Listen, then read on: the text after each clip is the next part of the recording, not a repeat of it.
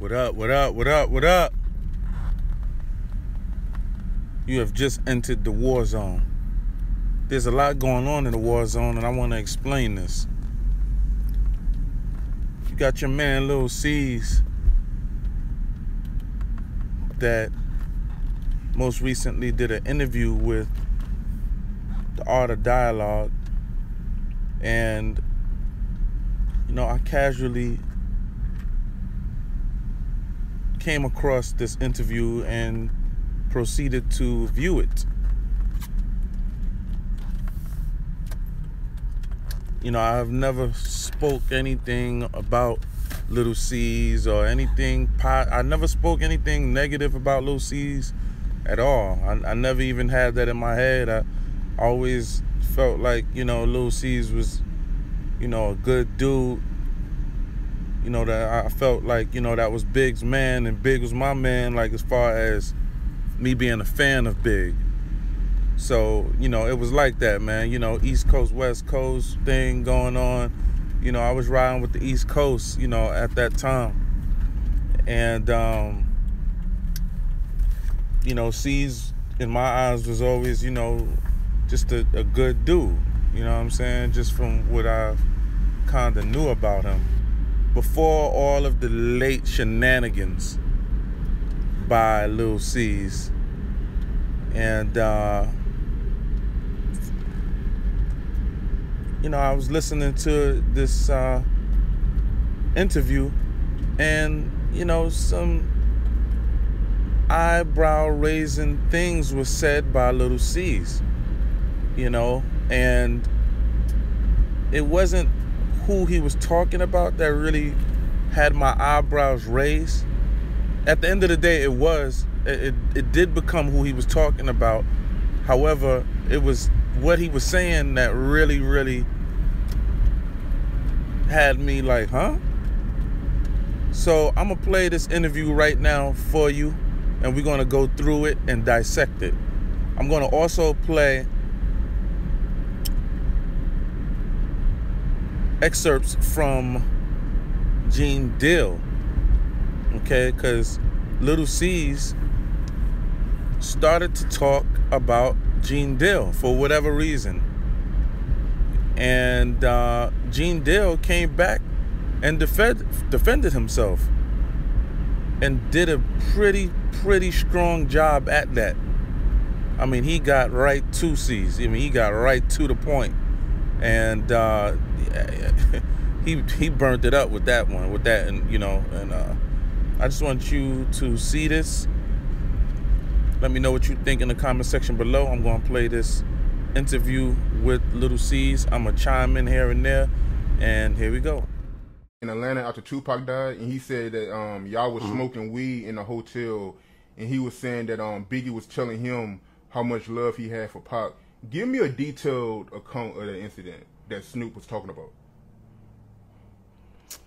Oh, we was in Atlanta. I mean, I'm the one that made it happen. You should see another interview where Snoop talked about it. I'm the one that made it happen because I was actually downstairs in the lobby, and I ran into Snoop. And I knew the relationship, and I knew how important that was to Big, because he was cool with Snoop. And I was like, yo, Snoop, Big want to holler at you. And, of course, he was like a little confused at first, but he was like, hell yeah, I will. I was like, all right. I gave him the room number. Yo, come upstairs, come holler at Big. Like, you know what I'm saying? And he came upstairs, and him and Big chopped it up like, real men. Just talked. And first of all, they never had no real issues anyway, but Big just wanted to, let him know, like, yo, dog, that shit is nothing personal with nobody else. I didn't really want that drama anyway, to begin with Tupac anyway, you know what I'm saying? You see, I didn't feed in. I didn't feed into that shit to make it more than what it was. I kind of just let it happen and let it be. And, we not sitting here happy because he passed. That shit is fucked up. And, we got to do things to try to change this shit and bring this shit to some peace. And Snoop was all with it too. And that's basically how the conversation went. Hey, is it true that when Biggie was in L.A., Snoop, he kept calling him for his location? Who? Snoop. Like when Biggie was where in all L.A. Where does this information come from? Hey, that's your man. I never heard this the whole 25 years. Hey, I've been doing interviews. I never heard that. Hey, your man's Gene Deal said that, yo. Can't listen to everything Gene Deal say. Let's just say that. And much love to Gene Deal, but you can't listen to everything he says. And I'm not going to speak on Gene Deal. I don't give him my time of day. But that's my guy. And I always allow him to tell his story from his side. But people got to understand, he wasn't our security guard. So he wasn't with us every day at all. So I don't know where he get all these other stories from. He wasn't with me and Big the whole time there. The only time we received Gene is when we did something with Puff, because he was Puff security. And we're going to leave that right there. So that wasn't true. When y'all was in L.A., you and Biggie, Snoop never called trying to get Biggie location. Not true. I don't recall none of that. I mean, when we first got to L.A., the first person we bumped into was he was in the studio with Puff, playing Puff beats. So I think if Snoop wanted to find our location or anything, I think he could have reached out to Puff. He could have reached out to Daz. Daz was in cahoots with us, in touch with us. I think he could have got Biggie location, or if he wanted to holler at Big, it was definitely possible. Now, what's crazy to me is the boy on Art of Dialogue asked you a straight up question, Cease. He said, yes or no? Was this true? That's all he asked. He asked you a simple question. You know, and if you didn't know the answer, that's all you had to say. Why go into some maze of this, bringing Dad's name up? He didn't ask you all of that. He asked you if you knew, yes or no. All you had to say was, no, I don't know about that. I don't know anything about that. Why did you make it like, oh, you can't believe anything Gene Deal says? I'll just leave it at that. I don't give him my time of day. What? Nobody asked you that. Who cares who you give your time or day to? You're being interviewed and a question was asked. So, I mean, right there, it was a red flag. I'm like, what? Like, why are you acting like there's an issue or something? You know what I mean? You was just asked a question. You know? You dudes always be sucking off of, you know, people that's popping right now, you know what I'm saying, to, you know, leave your name in good standing, I guess, you know, with other people. You know what I mean? Instead of just saying, no, I don't know that information. He could have moved on to the next question. Here it is, you got Art of Dialogue about to dive in further on the question because you want to, you know, create something out of really nothing because you did not know that information. Period. Or if you did, you are not electing to bring it out to the public. So you could have killed it right there. All of this, oh, Gene Deal, you know, attempting to shoot down Gene Deal's credibility was uncalled for, in my opinion. I get harassed by fans that talk to me about Gene Deal or his fans or people. I don't get into that because you know, that's something I don't like to keep reliving. You know what I'm saying? Like, I actually lost my homeboy, my brother. And, you know, that's a sensitive thing for me. And I don't owe fans explanations or nobody else. You know, it's not that important to me that I entertain fans and people about this situation. I care about his kids, his mother. That's more important to me. The friends. You know what I mean? And that's a very touchy subject. And I feel like he touches on it. Like, and I want to know, what's your point on it, you know, to bring it to the world. All this information you should bring to his kids, to his mother, people like that it more matters to. You know what I'm saying? So I don't like touching on it. So I don't watch him. So I don't know what he be saying is fabricated or true. As far as us out there, he wasn't around us a lot. Mm-hmm. So it's a touchy subject for you to speak on Big's name and speak about what's going on at that particular time with Big, right? But see, as you've done, like, since that time, maybe over 100 interviews, maybe 50 to 100 interviews. You know, nobody is interviewing you to speak about you and your life. Only time people call you for interviews, they want to know about what happened with Big. And you are accepting these interviews. Period. So how is it so disheartening and troublesome to you when you are doing countless interviews about Big? Again, these interviews that you are going on is not about you and your life. It's about another man's life. It's about Big. That's why people call you to get onto their platform to speak about the past, not even the present. They want to talk to you about something that happened 20 years ago, over 20 years ago or so. You know? And you are now saying you don't like to speak about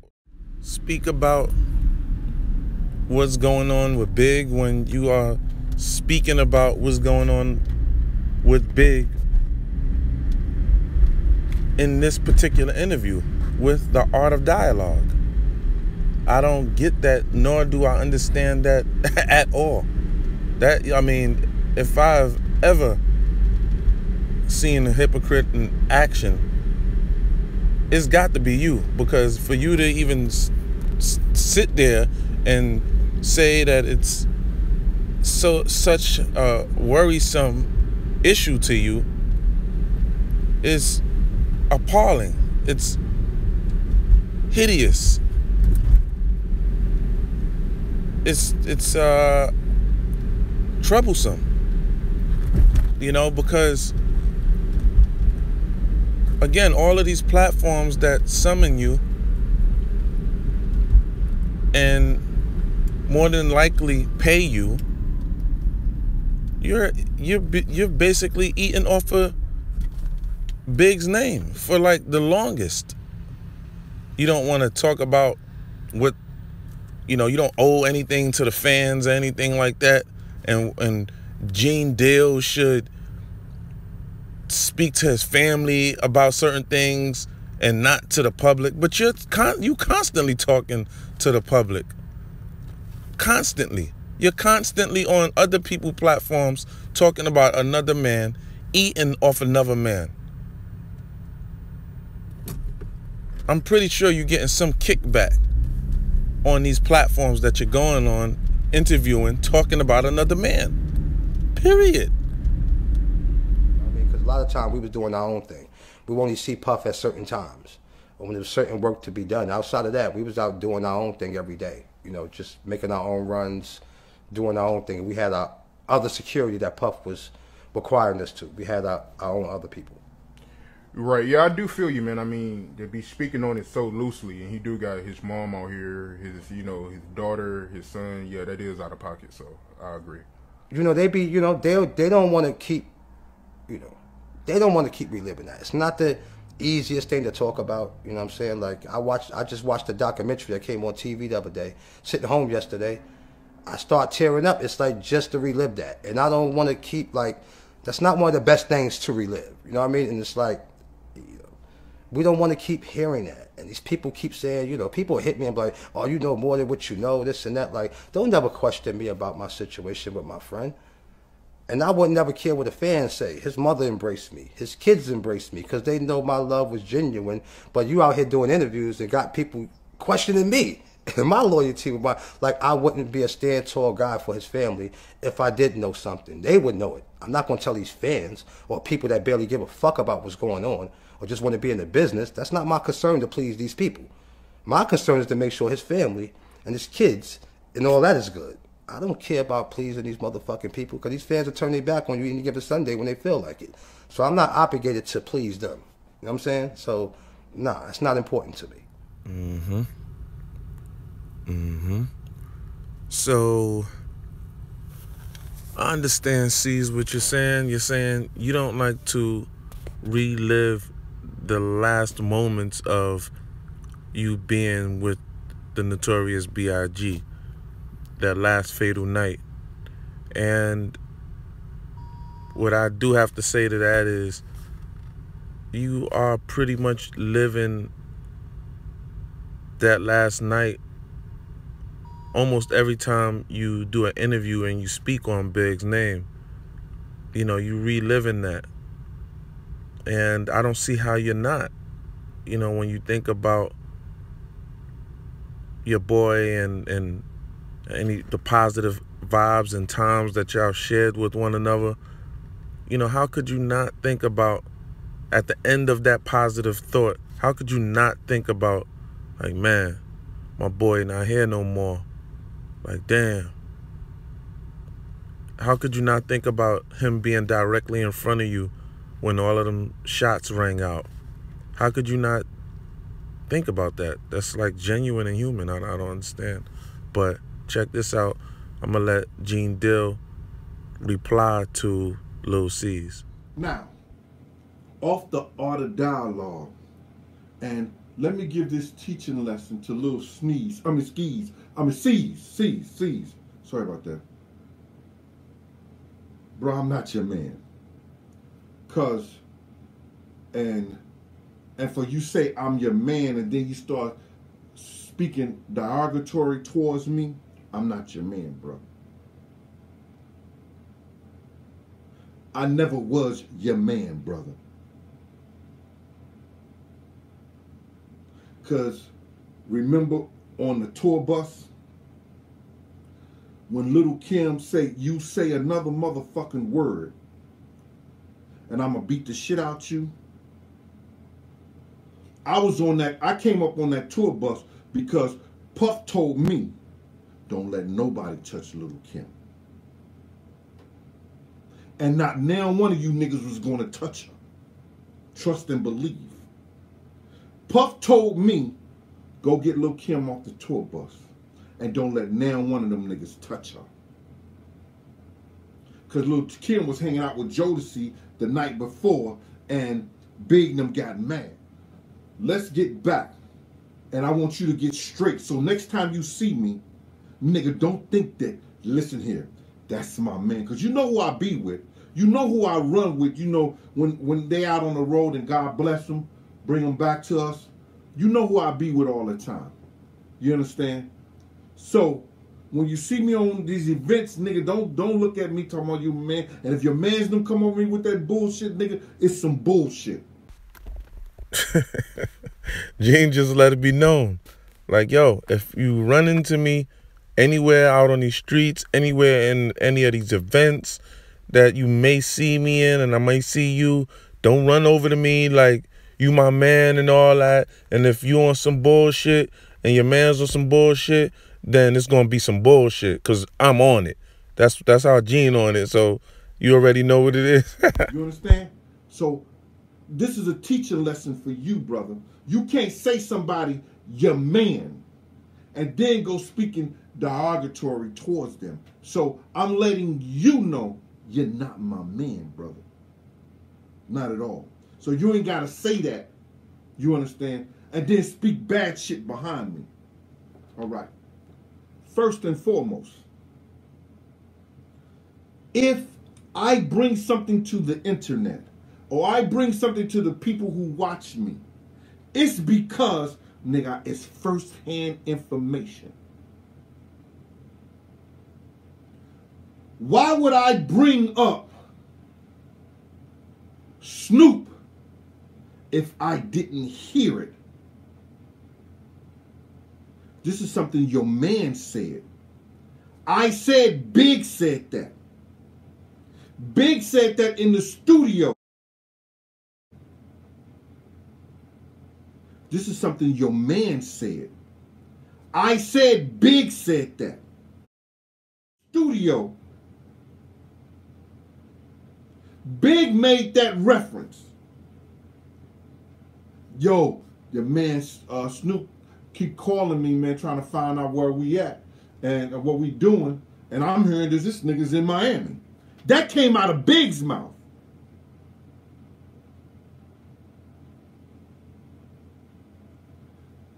Snoop keep calling my phone, trying to find out where we at or where we going out to. And I'm hearing he's in Miami. We was in the studio when you wasn't there. Now I'm going to tell the people why you wasn't there and why you wasn't in the notorious Hypnotized video. You got Money L, Stevie J, and D-Rock. No Lil Cease. No Lil Cease. He didn't make it. And the only reason I didn't make it because I spoke to Big. Only reason I didn't make it because I had to fly back to New York that night. And then did a U-turn and was back that Tuesday or Wednesday. So, Cease, why would you say that you were everywhere with Big when you actually wasn't? You know, Gene is dropping some facts about that entire trip out there in LA with Bad Boy, and you know, he's bringing some things to light that, you know, I didn't know, and I'm sure many, many others did not know. You was not with Big the whole time in LA. You wasn't there with him, you know, and Gene did make it clear that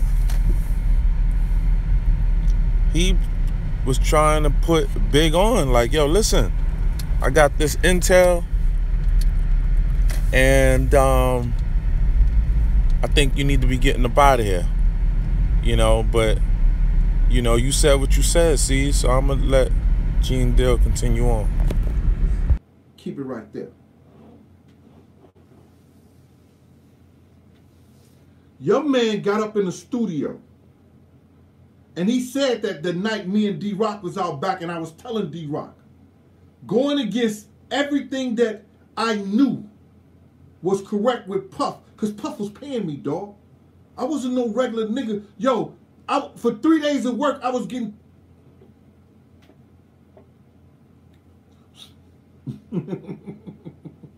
mortgage money. I'm talking to D-Rock. Yo, my man, whatever y'all do, don't come around us.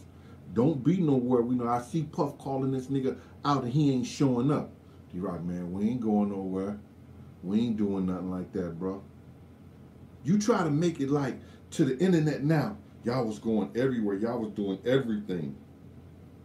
And I understand why. Let me break it down to the people by Lil Cease. Lil Cease. Bruh, you 12, 13 years old. Your mama let you go on the road. Leave school 6th grade. Let you leave school. And go on a road. Because this is what you want to do. You wasn't a rapper. You said that. I wasn't a rapper.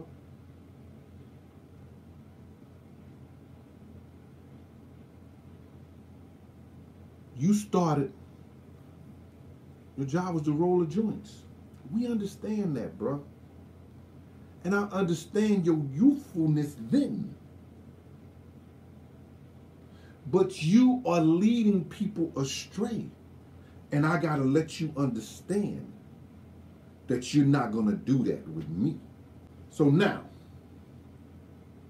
Big put you on hiatus, on notice. Like, I'm going to see you when I see you. You can't even be around us. Dope Style Production. Shout it out, brother.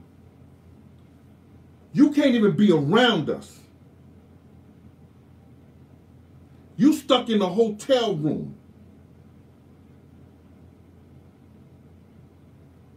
When Big said that statement, he was in the studio with Charlie Baltimore, and him and Charlie Baltimore was trying to figure out a skit for Puff's album. Now, I'm only repeating what your man said, brother. I have no reason to lie. Snoop been calling me, trying to figure out where we going out to. What we doing. Where we hanging at. Man, I'm not calling that nigga back. See, some people are a little bright. And some people understand him and Snoop might have that conversation about him and Tupac.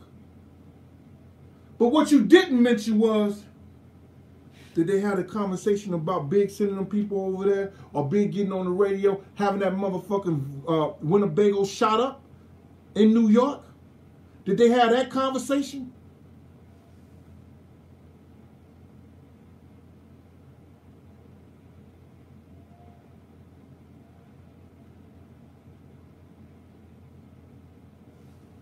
Did they have that conversation, brother? Because there's some real gangster niggas that want to get at Big. That's what Mace said to me after he came from the basketball game. Nigga, I'm good. They want Big and Puff. They want Big and Puff. Now, niggas can change what they want to change any day, but get on the motherfucking lie. Put your 50 G's up, get on the lie detector test. Oh, it's more to where this going from. And some people going, yo, I got up early morning because, listen to me, man. Niggas was telling me, yo, Gene, you know, a dude that I got a lot of, like, Gene, don't say nothing about him, man. You know, he was baited into that. Man, fuck that. He's a grown man. And I told dude just like that. I told dude like that, man, I'm doing it. He ain't call me back. I guess he upset me. I don't care. You understand? But I'm going to let the people know. We're not going to go and not let this stone be unturned. Because this nigga said something about you can't believe everything Gene says, but he don't listen to Gene. So, like I'm a liar or something like that. Nigga, I'm not never. I don't look at a man in the eye and gotta lie to him or feel some kind of weight, nigga. Not at all.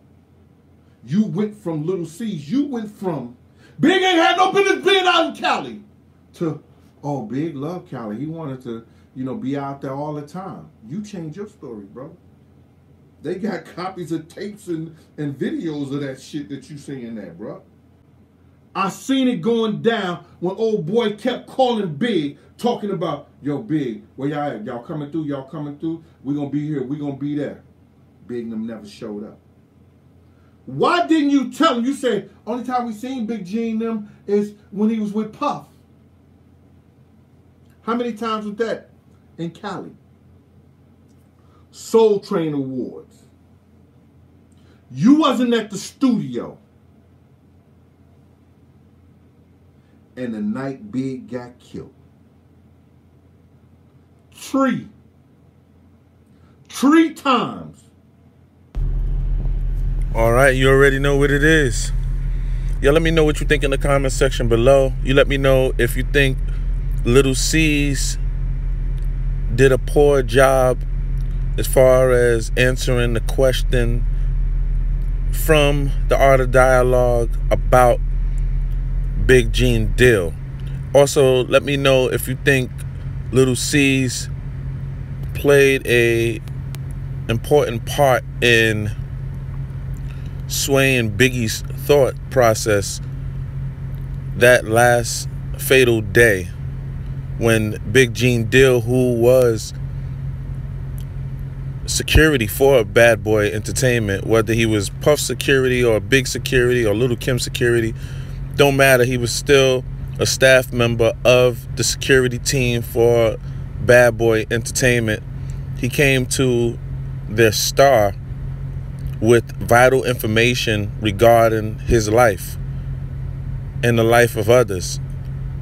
So let me know what you think in the comment section below. Do you think this was a big deal or not?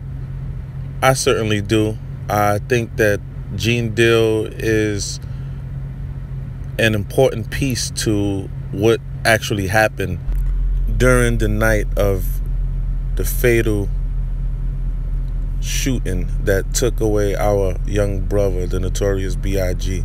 Far too many of our stars leave the planet without us knowing. It's fans knowing exactly what happened. The fans are the ones who build up these stars, and they should know what happened and what's going on with the people that they actually vote for in their heart. So you let me all know what you think in the comment section below. I love you all except for the ones that don't. Peace.